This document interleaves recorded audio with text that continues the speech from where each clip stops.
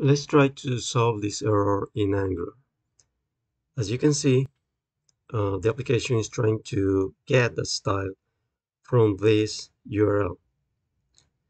But for some reason, this URL is not valid because it's possible that this URL is only valid in the server where the application was deployed, but not if we try to run the application locally using Angular. For example, this application was deployed in IIS, and this is the site, and this is something called a virtual directory where the application was deployed.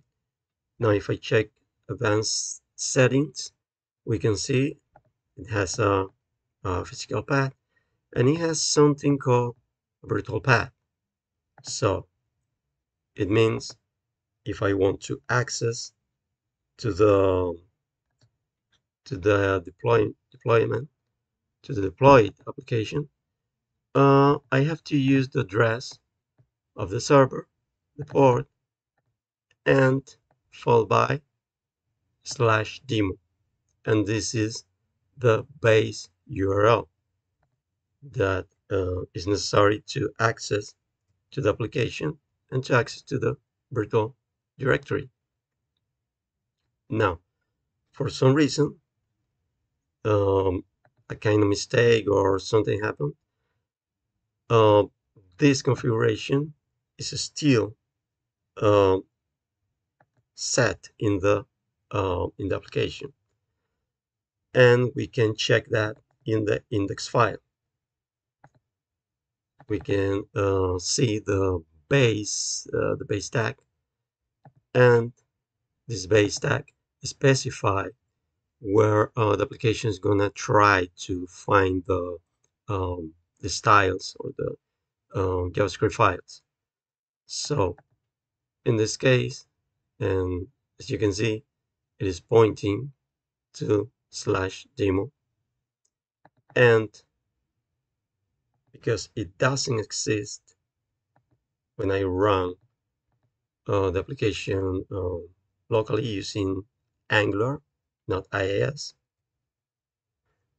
we are gonna get an error because this part doesn't exist in the folder structure, in the folder hierarchy. It doesn't exist. So, and by default, the the base URL when we run the application using Angular is the slash. Okay, that's the default base URL, and that's what we have to do here. We need to specify the slash as the base URL. Now I'm going to save this here, and I'm gonna try to access to the application, and it runs successfully, and we can see the content of the application. This is a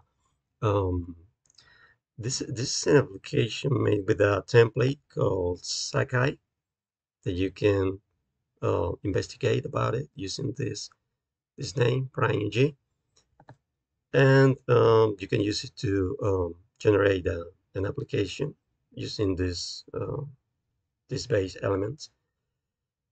And as you can see, we use the base URL slash, and is different from the base URL we are using in IIS. You can use this base these virtual directories if you want to divide, you want to separate, if you want to use different location for different applications when you deploy using the IIS.